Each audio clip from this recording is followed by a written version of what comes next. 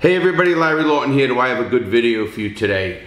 I fell down the rabbit hole of capital punishment and the death penalty in the United States. I really did. I fell down that rabbit hole and I'm gonna give you a lot of information. I think you're gonna find it very interesting.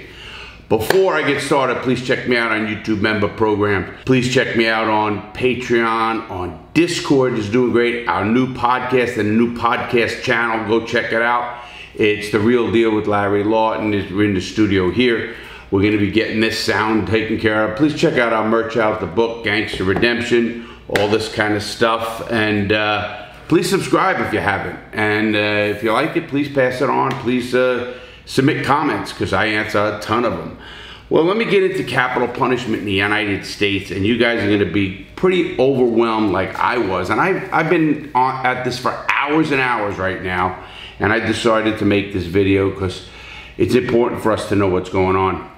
In the United States, capital punishment is a legal penalty in 27 states. 23 states have no capital punishment. They abolished it. All of them only are applied for aggravated murder. Although it is legal penalty in 27 states, only 20 states have the ability to execute death sentences, with other 7 as well as the federal government being subject to different types of moratoriums. The existence of capital punishment in the United States can be traced to early colonial years in Virginia back. And listen to this, everybody. The United States is one of 5 advanced democracies and the only Western nation that applies the death penalty regularly. It is one of 54 countries worldwide, out of approximately 200, applying it, and was the first to develop lethal injection, I don't know if that's a good or bad thing, as a method of execution, which has been since adopted by 5 other countries. The Philippines has since abolished executions, yes, the Philippines, and Guatemala has done so for civil offenses, leaving the United States as one of 4 countries to still use the method. Along with China, Thailand, and Vietnam, it is common practice for the condemned to be administered sedatives prior to the execution, regardless of the method used. There were no executions from 67 till 77. There was a Supreme Court case called the Furman case, Furman versus Georgia, and they found that it was too many inconsistencies, so states had to go back and figure out executions and the legal ramifications of executions, meaning this. It was all over the board. Some can do it this way, some can do it that way, and every state still can do certain things, but they had to come up with some kind of thing to beat the Supreme Court's case, which was really great. The Trump administration, Department of Justice, announced its plans to resume executions for federal crimes in 2019. On July 14th, 2020, Daniel Lewis Lee became the first inmate executed by the federal government since 2003. As of January 2022, there were 44 inmates on federal death row. 13 federal death row inmates have been executed since federal executions resumed in July of 2020. The last and most recent federal execution was Dustin Higgs, who was executed January 16th, 2021. And then Merrick Garland from the new administration has stopped federal executions. Now, in 1972, capital punishment was abolished. The Supreme Court decided that in the Furman versus Georgia case, Supreme Court considered a group of consolidated cases. The lead case involved an individual convicted under Georgia death penalty statute, which featured a unitary trial procedure in which the jury was asked to return a verdict of guilty. In other words, they were letting people just decide if it should be a death penalty case. They had to come up with more uniform rules to determine the defendant would be punished by death or life imprisonment. The last pre-Furman execution was that of Louis Montage on June 2nd of 1967. In a 5-4 decision, the Supreme Court struck down the impositions of the death penalty in each of the consolidated cases as unconstitutional in violation of the 8th and 14th Amendments. That's cruel and unusual punishment. In the United States Constitution, the Supreme Court has never ruled the death penalty to be per se unconstitutional. The 5 justices in the majority did not produce a common opinion or rationale for their decision, however, and agreed only on a short statement announcing the result. The narrowest opinion, those of Byron White and Potter Stewart, expressed generalization concerns about the inconsistent application of the death penalty across a variety of cases, but did not exclude the possibility of a constitutional death penalty law. Stewart and William O. Douglas worried explicitly about racial discrimination in enforcement of the death penalty. Thurgood Marshall and William J. Brennan, Jr. expressed the opinion that the death penalty was prescribed absolutely by the Eighth Amendment as cruel and unusual punishment.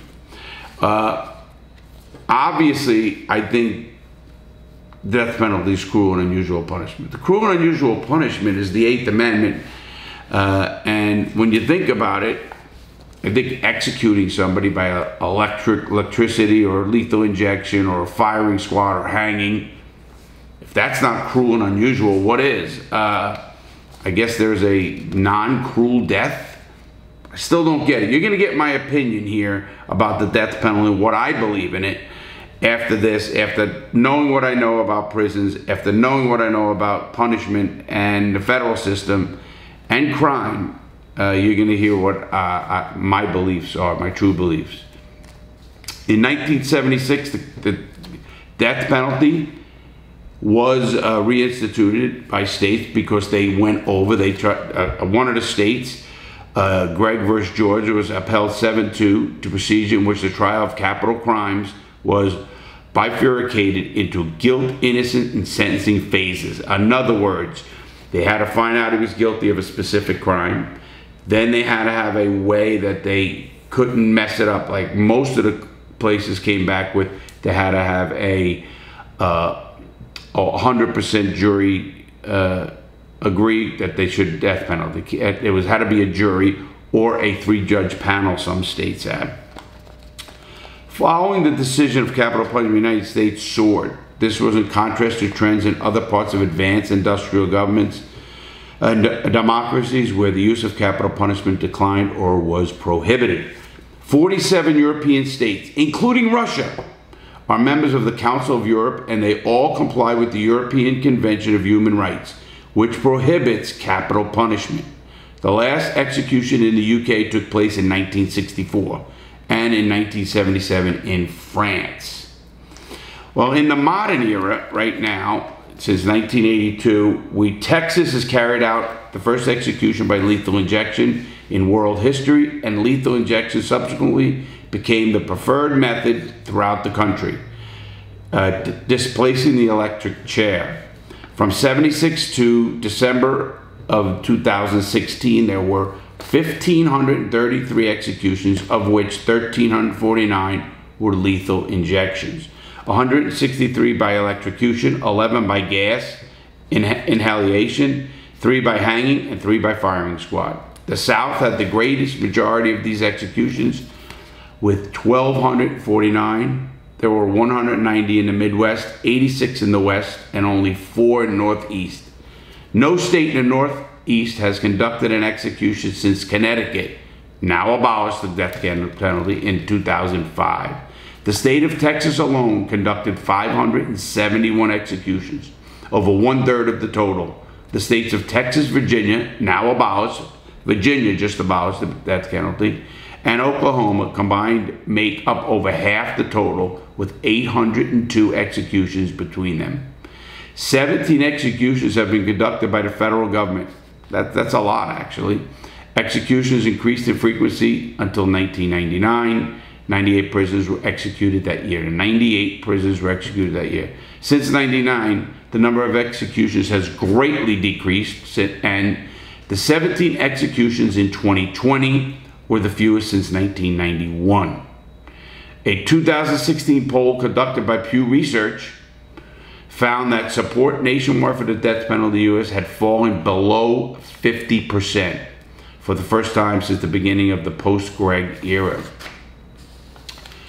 The death penalty, we all know, became an issue in 1988. Or you guys don't know. I remember the Dukakis-Bush debates, and they had Willie Horton, who was a convicted person. He was let out of prison, and he ended up killing somebody.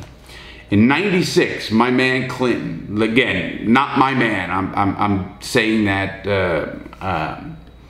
what do you call it? Sarcastically. whether it's a Democrat or a Republican, has nothing to do with Clinton. Was really bad. He enacted the Anti-Terrorism and Effective Death Penalty Act in '96, and has passed and streamlined the appeal process in capital cases. In other words, not many appeals. The appeals had to be quicker. The bill was signed into law by President Clinton, who endorsed capital punishment during the '92 presidential campaign. How many people? I don't want to get into that. A jury found that at least 34 of the 749 executions carried out in the U.S. between 77 to 100, or 4.5%, involved unanticipated problems or delays that caused, at least arguably, unnecessary agony for the prisoner, or that reflect gross incompetence of the executioner. The rate of these botched executions remained steady over the period. A study published in the Lancet in 2005 found that 43% of the cases of lethal injection, the blood level of hypnosis of a prisoner, was insufficient to ensure unconsciousness. I'm going to get onto this I'm not buying this with how to do this with the execution. If we're going to believe in if we believe in the death penalty, does it matter if he's really fucking lasting longer or how they kill him? I don't think it should. I mean, I'm just saying, if you're going to believe in the death penalty, are we worried about that he couldn't breathe for 20 more seconds, or he was alive for 9 more minutes or something of that nature? I'm not sure I do. I'm going to tell you my beliefs in the death penalty in a minute, but I still don't believe in that, what I just said. Listen to this. Since 1632, 24 years after the first recorded male execution in the colonies back then, Jane Champion became the first woman to be known to have been lawfully executed. She was sentenced to death by hanging after she was convicted of infanticide. Well, I had to look that up. Infanticide. INFANTICIDE. It means when a child is murdered or dies before a year, and usually by a family member. Now that's funny, because now the infant death syndrome, which they know about now, that they die from sleeping on their sides or whatever. Here they think the woman did it and they hang them. Women accounted for just 1/5 of all executions between 1632 and 1759 in the colonial United States. Now, in the second half of the century, saw the execution of 14 women and 6 men who were accused of witchcraft during witch hunt hysteria and the Salem witch trials. While both men and women were executed, 80% of the executions were towards women. So the list of executions disproportionately affected men by a margin of 6 actual to 4 expected. 50% more men were executed eventually than expected from the percentage accused were men. Juveniles were also killed back in the early parts of the country. In 1642, the first juvenile, Thomas Granger, was sentenced to death in Plymouth. Okay, and in 2005, the U.S. Supreme Court abolished death penalty. Listen to this: abolished the death penalty for juveniles claiming cruel and unusual punishment. I get it, but I don't understand why it's cruel and unusual to kill a youth, but not to kill a 25-year-old or a 21-year-old. The arbitrary thing for a youth and an adult is 18. So you're telling me from 17 to 18, it's cruel and unusual for a 17-year-old, but it's not uncruel and unusual for an 18-year-old. I don't buy those arbitrary dates. I think every situation should be different. Obviously, I'm a belief here in a minute, and I'll tell you what I do believe. Most places, all of them have now, what they have to have is aggravated murder to be a death penalty case. But this is what really makes me funny with the federal government. There has to be one of 16 factors to institute the death penalty. Listen to this. Murder while committing another felony. That means if you're doing a robbery, you kill some. Offender was convicted of a separate felony involving a firearm prior to the aggravated murder. Being convicted of a separate felony where death or life imprisonment was authorized prior to aggravated murder. Being convicted of any separate violent felony prior to the aggravated murder. The offender put the lives of at least one or more other persons in danger of death during the commission of the crime. This is everything right now. Or offender committed the crime in a especially cruel, heinous, or deprived manner. The offender committed the crime for financial gain. Okay, so you murder someone for money, big money. Listen, here's how they got the gangsters. Offender committed the crime for monetary gain. The murder was premeditated, involving planning in order to be carried out. The mafia bosses could order murders and then get the death penalty, is what they were saying. Offender was previously convicted of a federal drug offense. Offender was involved in a long-term business of selling drugs to minors. A high-ranking official was murdered, such as the President of the United States, the leader of another country, or a police officer. Offender was previously convicted of sexual assault or rape, and during the crime of commission, the offender killed or tried to kill multiple people. In other words, everything. Understand it, but don't get it. Crimes against the state, of course, espionage, treason, large-scale drug trafficking. They consider that a capital crime under federal law. Treason is also punished by death by 6 states: Arkansas, California, Georgia, Louisiana, Mississippi, and South Carolina. Large-scale drug trafficking is punishable by death in 2 states, Florida and Missouri. And aircraft hijacking in 2 other states, Georgia and Mississippi. Vermont has an invalidated pre-ferment statute allowing the electric chair for treason despite abolishing capital punishment in 1965. Obviously, the decision to seek capital punishment is usually on the prosecutor, but usually they have to have the victims or somebody, victim family, obviously, wanting the death penalty.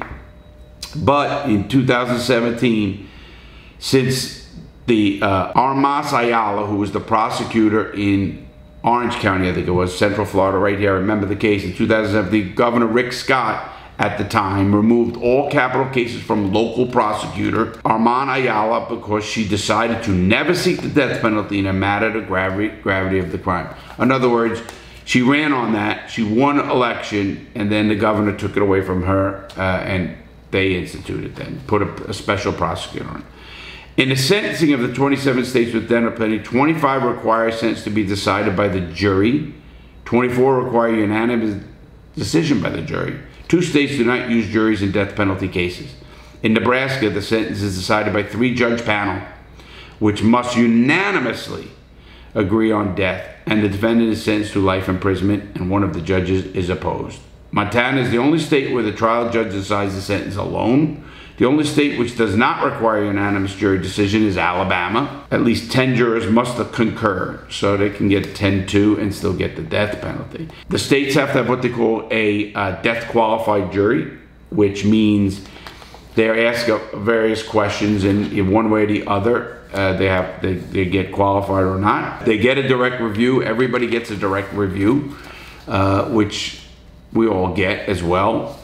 They also get a state collateral review and a federal habeas review, which is important because it goes from the state then to the feds, and then usually the Supreme Court doesn't hear them because if it's a cruel and unusual punishment, they already decided that and they don't want to hear it again. Under the Clinton Act, I call it the Clinton Act, the Effective Death Penalty Act of 1976 provides expeditious habeas, meaning they're going to make sure they're done quickly, and I understand that. They execute an actual death warrant by a judge again, or the governor, several states, but mostly by a majority of judicial order. And the distribution of the sentences in recent years have been an average of 1 death sentence for every 200 murder convictions in the United States. Alabama has the highest per capita rate of death sentences. This is because Alabama is one of the few states that allow judges to override a jury recommendation in favor of life imprisonment, a possibility it removed in March of 1970. According to the Death Penalty Information Center, the top 3 factors determining whether a convict gets a death sentence in a murder case are not aggravating factors, but instead the location of the crime occurred, and thus whether it is in the jurisdiction of a prosecutor aggressively using the death penalty. Again, that's one person. The quality of the legal defense, you moron, and the race of the victim. Murder of white victims being punished more harshly. That is just crazy. Among the states, the distribution of death sentences is loosely proportional to their populations and murder rates. California, which is the most populous state, also has the largest death row, over 700 inmates. Wyoming, which is the least populous state, has only 1 condemned man. But the executions are more frequent and happen more quickly after sentencing in conservative states. Texas, which is the second most populous state in the Union, carried out over 500 executions during the post-Freeman era, more than a third of the national total. California has carried out only 13 executions during the same period. It shows me that California just got the death row wrong. Among the races, this you have to hear. African Americans make up 41% of death row inmates. African Americans have made up 34% of those actually executed since 1976. 21 white offenders have been executed for the murder of black persons since 1976. During that same period, 299 black offenders have been executed for the murder of a white person. 54% of people wrongly convicted and sentenced to death in the United States are black. Think of that number. Approximately 13.5% of death row inmates are Hispanic or Latino of descent. In 2019, individuals identified as Hispanic and Latino accounted for 5.5% of homicides. The death penalty execution rate of Hispanic and Latino is 8.6%. Think of that, pretty big numbers. Among the sexes, women report that 51 women on death row. 17 women have been executed since 76 compared to 1,516 men during the same time period. So that's pretty crazy. And the methods. The number of executions each year in method of the United States earlier colonies was hanging, shooting, firing squads. Now, all 27 states with the death penalty murder provide lethal injection as the primary method of execution. But some states let the inmate pick what it is. Lethal injection in South Carolina, unless the drug to use is not available. Electrocution is available in Alabama, Arkansas, Florida, Kentucky, and Mississippi, Oklahoma. Tennessee and South Carolina, primary method. Gas chamber in Arizona and California, and firing squad in Mississippi, Oklahoma, South Carolina, and Utah. Meaning, if you're the death guy and you want to die that way, you can die whichever way you want. I'm not so sure how great that is going to be, too. And then there's backup methods for that. Federal executions, obviously. Timothy McVeigh was the biggest one. Had 200 people witness his execution. And I know this for a fact. Terre Haute, Indiana is where the death penalty is carried out and where the only death penalty place the federal government has in any federal prison. The last public execution was in 1936. That means a person can go watch the execution. And around 1890, the political movement developed where they didn't do hangings in public squares. All states allow news reporters, and a lot of states let victims' families watch the execution. And the most, like I said, was 200 people witnessed the Timothy McVeigh. They actually did it on monitors. But the Gallup poll says that the numbers are down and we shouldn't have the death penalty anymore. A lot of people do. Now, let me tell you why I don't believe in the death penalty. I looked up some crazy stuff since 2021 year-end report, the death penalty. Exonerations in just 2021, the public understanding of the grave dangers of wrongful capital convictions. The death sentence deepened in 2020 as 2 innocent prisoners were exonerated more than 25 years after being wrongly sentenced to die. And a multi-year death penalty information center review of more than 9,600 death sentences imposed since 1972 discovered 11 previously unreported death row exonerations. The now 186 death row exonerations since 1973 revealed that the American death penalty system is even more frighteningly unreliable than was previously understood. The data now show that one person wrongfully convicted and condemned to die has been exonerated for every 8.3 prisoners who have been executed. Think of that. That is fucking crazy. That is crazy. So I'm not saying all, but it's all due to DNA and everything else that has come out. I personally believe in any of this stuff, DNA, and they do DNA, but then they have falsely reporting DNA. So there's people, there has to be different layers of verification for evidence, especially DNA. Eddie Lee Howard, convicted and sentenced to death based on a false forensic testimony on a single disgraced prosecution expert witness, was exonerated in January 2021. He was the 6th death row prisoner exonerated in Mississippi since '73. Howard spent 26 years on death row on charges that he murdered and allegedly raped an 84-year-old white woman. He didn't. DNA proved it. A whole bunch of stuff. I'm not going to get into the case. Sherwood Brown, same thing, was exonerated of a triple murder that sent him to Mississippi's death row in '95. Brown was sentenced to death for murder of a 13-year-old Evangela Boyd and received 2 life sentences for the murder of the mother and grandmother. His conviction was death sentence rested a substantial part of false expert forensic testimony. In other words, they lied. And a jailhouse informant, which we all know is bullshit. The informant was facing serious charges for car theft when he claimed Brown had confessed to the murders. Prosecutors argued that blood found on the sole of Brown's shoes from the victim, but DNA proved that all wrong. Obviously bad lawyering, and he got out with the innocent project. Listen, DNA is reliable evidence, obviously, if it's true. If the people are going to do the true right. Eyewitness testimony is the worst evidence you can do in any. Potential exoneration cases right here in my Florida, and I've been reading about it, is Grossley Green. More than 30 years after Florida judge sentenced Green to death following an 8-4 sentence recommendation by an all-white jury, Grossley Green was freed in April of 2021. But looking at that case and knowing that case, I went back and looked it up, and another court of appeals overturned that and actually said that Green was resentenced to life before being released this year. Looking that case up, it's sad. I mean, that case is really crazy. He should be put in front of a jury again. Even the cop on the case is now on Green's side. Think of that. Even the cop on the case is on Green's legal side. He was wrongly convicted. Now, here's another one that all I'm reading. I'm not going to get into all of them. But wrongful capital prosecutions is what's killing it. And here is it. In 2021, payouts expose the collateral costs of wrongful capital convictions.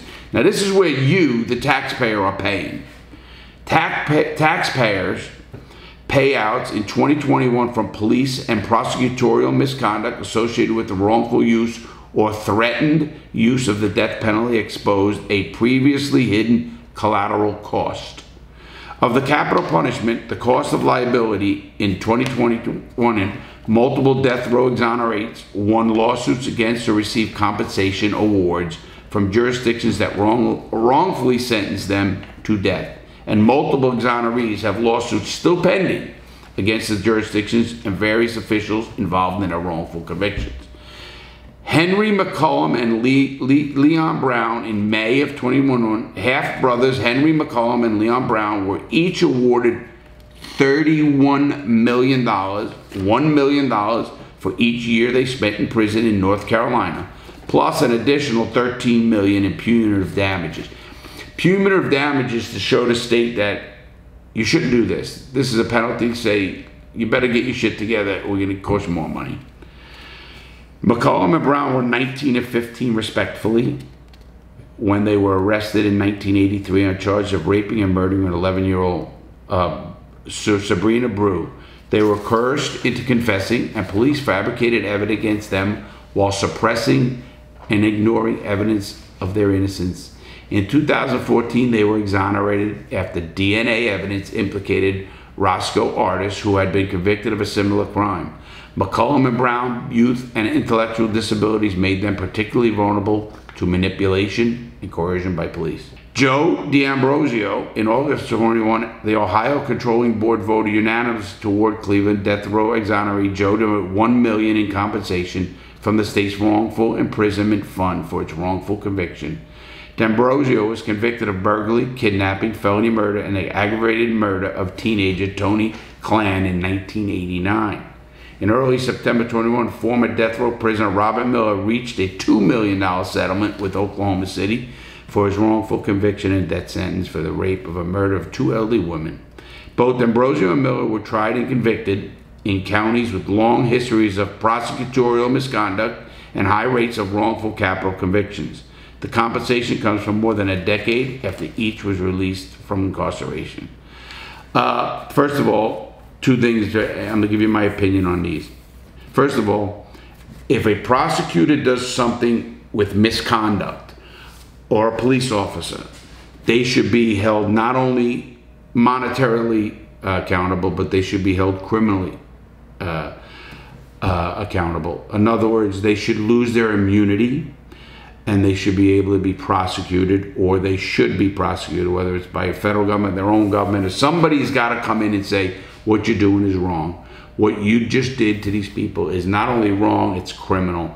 You took a person's life away. It's no difference than you shooting somebody. It's no difference than you setting somebody up. That's what it's doing. You are literally ignoring what you know to be ignored. And I'm talking malicious stuff. People have evidence and they refuse to give it in. They do things totally against the law for a conviction, and for whatever reasons they do that. And they should be held criminally liable, not just monetarily, and not only lose their jobs and everything else, but I mean criminally liable. It's number one. My opinion on the death penalty is, I don't believe in it. I have seen too many things happen, like these exonerations and stuff like that. We're doing the law for 10 years. And also watching how the government works and watching how bad lawyering works, watching how, I guess, incompetent people themselves don't know how to help defend themselves and make false statements, they get false confessions out of people and stuff like that. So there's no question in my mind that we should not have the death penalty. And here's another reason. And I know people say this: what happens if they raped your grandson or killed your grandson or daughter or whatever it is, and it was the most heinous crime? And I get it. But I think there's a way that, I think justice has a way of meting itself out. Meaning, these people are not going to a place that's fun and light and stuff of that nature. They're going to a prison that they're going to be probably killed themselves. Look at Jeffrey Dahmer. Look at Whitey Bulger. These people were murdered in prison. I think Timothy McVeigh would have been murdered in prison, even though he was on death row and he was executed. I think the system itself is brutal enough that we don't have a nice system. This isn't Norway, this isn't Sweden, or one of these other countries like Germany. We're not rehabilitating that guy. And I don't get justification for a religious person saying, oh, let's kill him, but then, you know, God wouldn't do that. I don't get it. You know, if you want the sanctity of life, you should want the sanctity of all life, not just life that goes with your rights, if you want to call them that. So I don't buy that. I don't buy that for one bit. I believe in life in prison without parole, a whole other things you can do. I mean, they might even have certain hard labor things that can be done, but we don't belong killing a person. An eye for an eye is not what we're looking for. It doesn't bring back the victim. It doesn't give any closure either. In fact, I'd like to know that the guys in there living this most worst life in the world. Ask me what life is like in a penitentiary where there were murderers. They're not having a great time, I can tell you that. They're trying to get high, they're trying to escape, they're doing crazy shit, but they're not having a good time. So my opinion is, let's abolish the death penalty and be one of the normal countries around the world, and we don't need it. Let's join the civilized world. That's my opinion. I hope you like this. I know this is an educational. People have been asking me about my opinion on the death penalty. There it is. Let's abolish the death penalty. Have a great day, everybody. Please stay safe. Please stay safe. Make good choices. Don't get into the system. Remember this. I believe in bad choices, not bad people. I really do. Obviously, there are some bad people, but I think you get my drift. Have a great day, everybody. Please stay safe. See you soon.